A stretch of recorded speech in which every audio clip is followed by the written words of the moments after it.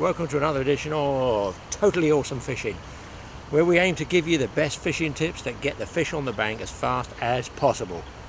Now I'm here down in deepest Hampshire, near Andover, at a place called Diva Springs. It's a trout fishery, and not as it one of Britain's top trout fisheries, but I've got a brand new fly that's red hot, off the press, nobody knows about, and we're going to try it out here and just see how good it is. Let me show you a letter I had from Sid Knight, the guy that ties the flies. So, what is it about this fly? Well, there it is, look. You can just see it in the butt there. Brand new design. Now, here's the email I had from Sid. Hi, Graeme. Thanks for the information.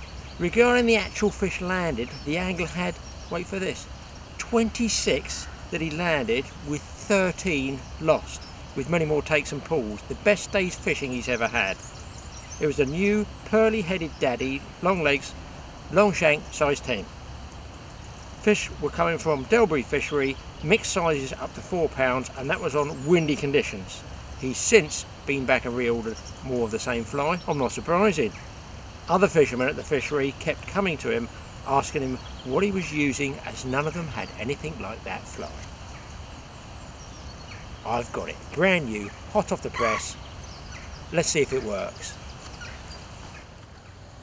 This new pearly daddy longlegs has actually 3 dressings. The first one here is the standard dressing one. The second one has a muddler head to it for surface fishing, and the third one is for stalking. It's got a bead on the front, like a tungsten bead, to take it down deep. This one is the one I'm going to be using today, and I can assure you I think we've got a very good chance of catching trout on one of these. Possibly that one's going to be my favourite.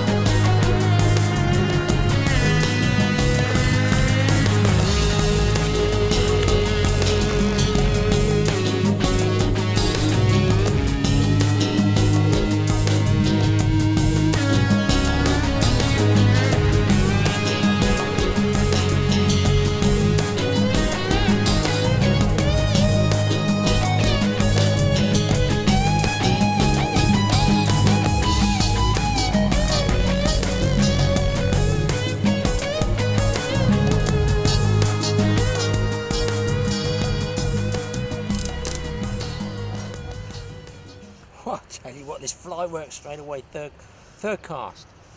I put it right out in the lake, stripped it in, bang. Got to get all the line back now. I must have cast 30 yards.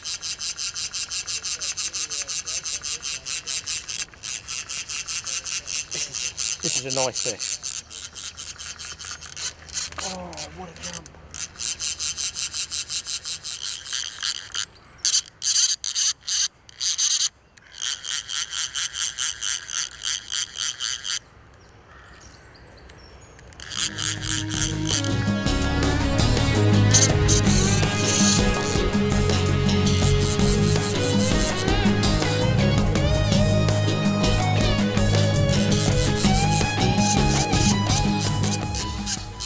The thing is, I don't want to lose this fly. I want to play the fish hard, but I don't want to lose the fly.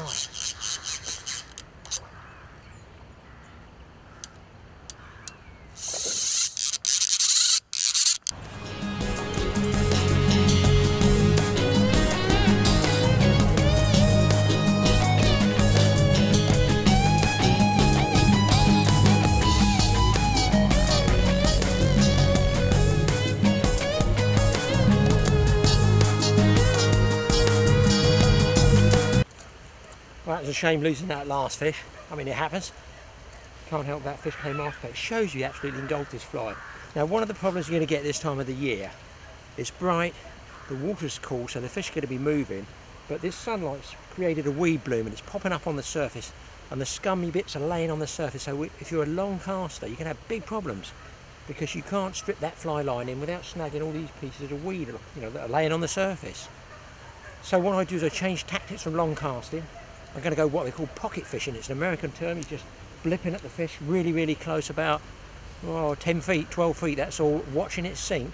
But most important of all, get down to the depth that the trout are feeding at and watch for their mouths, because it is just 2 snaps. 1, the fly is in, 2, the fly is out. Nail them on that first snap. God, I just took another one up. I came down to the small lake and just saw one laying in the margins. All the other anglers have moved away, just like I mentioned about pocket fishing. Right in, down and close underneath. I just jiggled this daddy longlegs fly up and down in the water, and he sucked it back.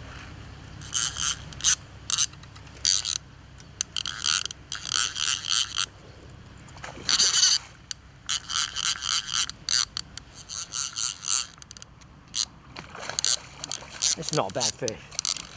I think this is over 4 pounds. Oh man, he's taken off now. Oh, he's going in the weed. Come out the weed. Get out the weed.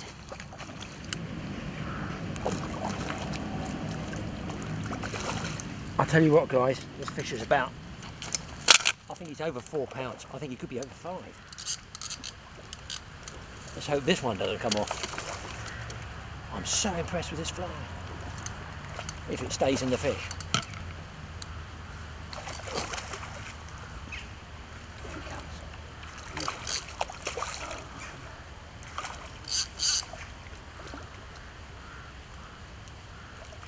Get in there.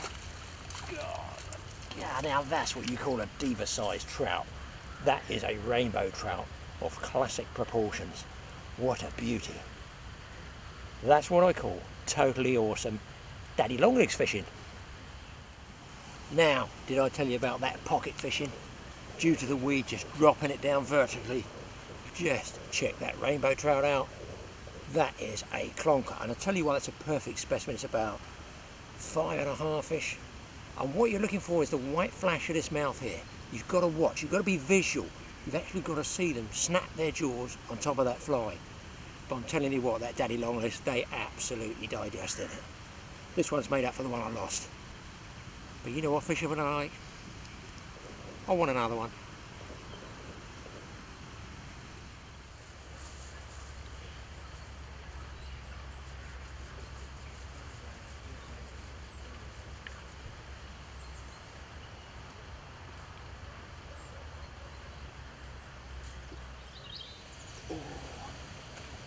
There's a nice fish, there's a nice fish. That's a nice, oh what a cast, I say it myself. And he is ignoring it with total disdain. Yes, close in, try him again. Not altogether sure he's, here he comes, here he comes.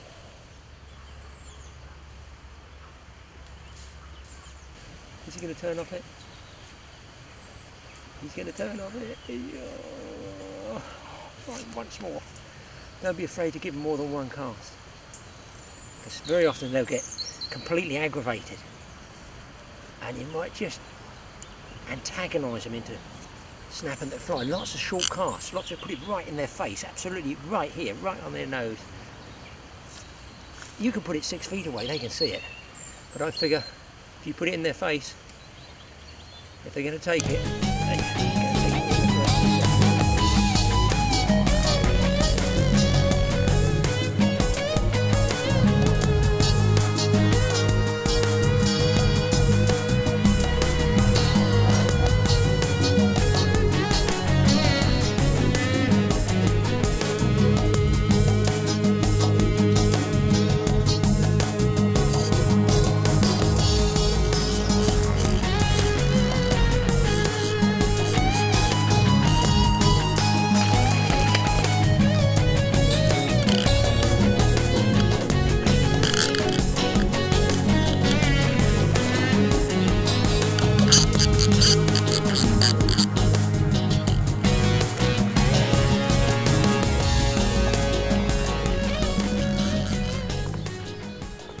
just engulfed that fly again. Do you know what? I think they should be banned.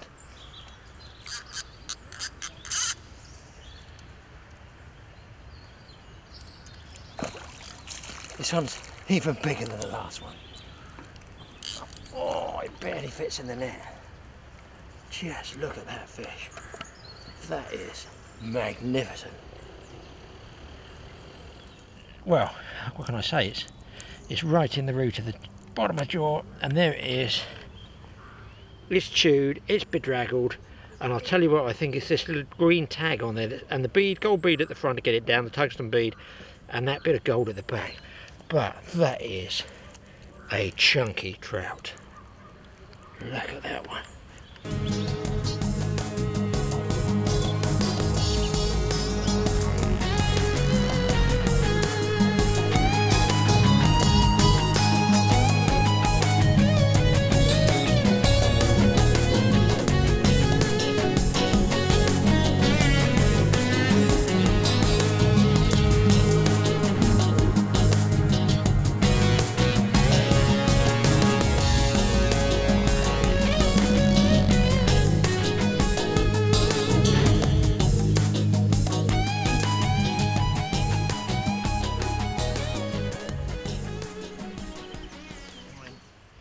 Here's a tip: degrease your leader with just plain washing up liquid about every 15 minutes, especially when it's still like this. It helps the fly cut down through the water because you want it sinking fast.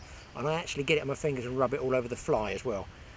Doesn't look much like a daddy long legs now, does it really? But I assure you it is, and it's a good catcher. Another tip: you get to like September and the sun at 12 o'clock you think is overhead, but you're wrong, it's going down low. So there's a lot of shadow lines. You've got to make the best of the available light if you're going stalking bigger fish. So between, let's say, 11 and 1 in the autumn, that's when you need to be out on the water spotting. The other bonus is a lot of the anglers have all packed up, got tired, and they're either up the pub or they've gone back to the lodge for some lunch. The fish are rested and they'll take.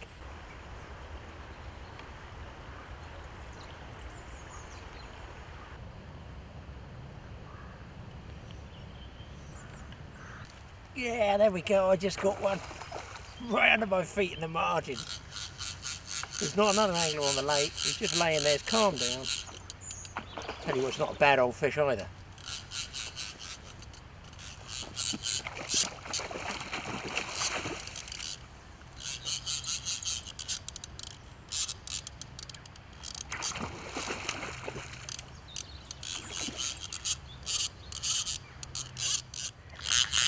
That's not a bad fish. Not a bad fish at all.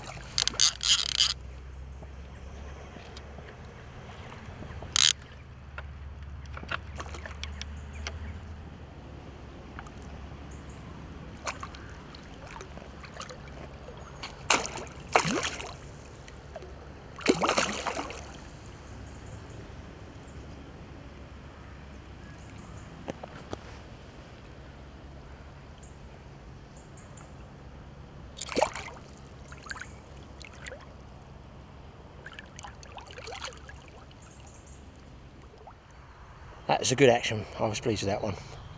But let me show you how to fish this fly, because a lot of people, you know, they don't really know how to jiggle this fly, and you've got to get it on a vertical plane in front of the fish. So let me just show you and see if we can pick it up in the water so you can see literally the plane that I'm working in is a matter of inches and how I get it to pulse. It might help you catch the extra fish.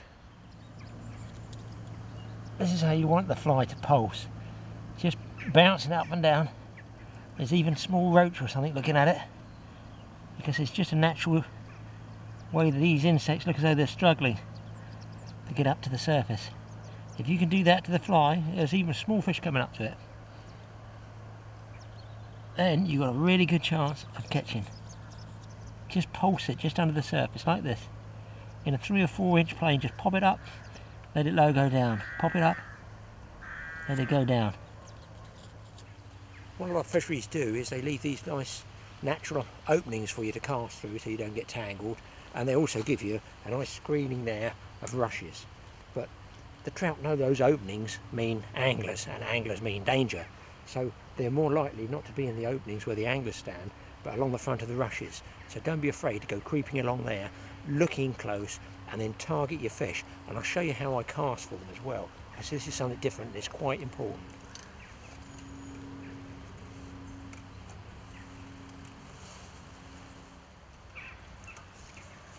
Ordinarily you'd be casting out a nice big long line, you let the fly line straighten out, the leader straightens out, and it all sinks gently to the surface of the water and the fly goes down. Forget that for margin fishing and for pocket fishing. What I try and do is to roll it over fast. I want to punch the fly through the surface film quickly, and I want it going down vertically. I don't want that leader dragging and slowing up the sink of the fly. So I'm just going to be fishing one loop of line here, look for a fish, 2 false casts, punch it through the surface and try and hold the rod high and let the leader go down like this. Hold the fly, just jiggle it, just jiggle it. If the fish is moving, pick up once, punch it through again. So you're sending it in there with a bit of velocity, trying to get it through and down to the fish length, you know, the fish's plane where he's feeding at. So you're right in the margins, this one was hooked. Had to walk it around from the other side. That's another good fish.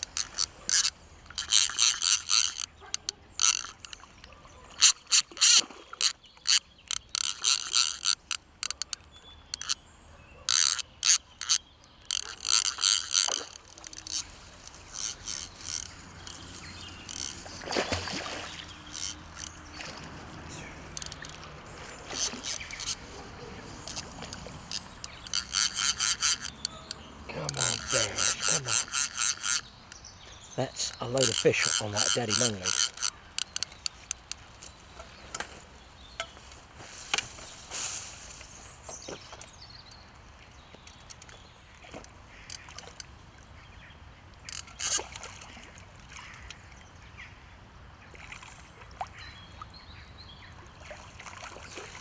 Yeah.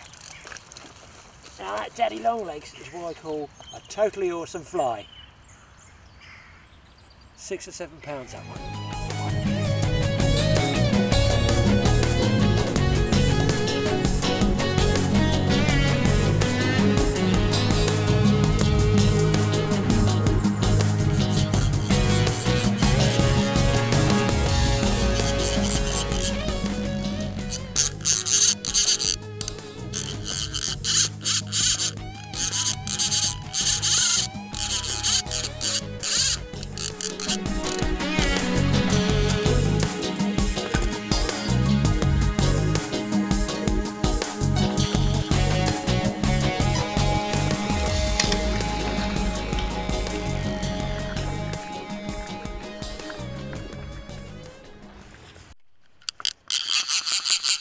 Don't say anything, just don't say anything. I can't believe it. I mean, I've got 2 or 3 good flies, folks. I've got 2 or 3 good flies, but this one's really up there with them. It is really up there. Oh, and he's off. But look at that. 8 trout hooked now. I mean, they just keep coming and coming. Right, guys, here's the situation I've been looking for. I don't know if it's going to come off. There is a trout laying in a cold water spring on some gravel, right in under this weed here. I'm going to set the camera up and see if I can't get it to take by lowering the fly and just jiggling it up and down, you know, like I showed you. Same fly, and no reason to change this fly at all. 8 trout have told me there's no reason to change this fly. So I'm just going to see if I can set this up for you. It might work, it might not. Now I'm right by this tree, and there's a bit of an inflow from the other lake. I don't know if you're even going to get to see this trout laying there. There he is, there. And what I'm going to jiggle for is just laying with his head in a little bit of spring current there. So I'll see if I can lower the fly in. There he comes, there he comes, there he comes. Oh, he turned off it. Oh, got him, got him, got him hooked up. Got him hooked up, Jesus Christ. Oh man, right on cue. Right on cue on the camera. You don't get to see this on every fishing program, I can tell you. That wasn't even a cast, was it? That wasn't even a cast. Oh, and he's going nuts. It's going nuts. Don't give me all this business. Why is it fighting? Oh, Jesus, why is it fighting so hard? Come on. Oh, no, he's still not giving up. Good. Oh, yeah. That's it for today. That is totally awesome fishing. Trout fishing anyway. But wait, there could be more coming in the next program. And you know what? I wouldn't mind catching something the size of that fly.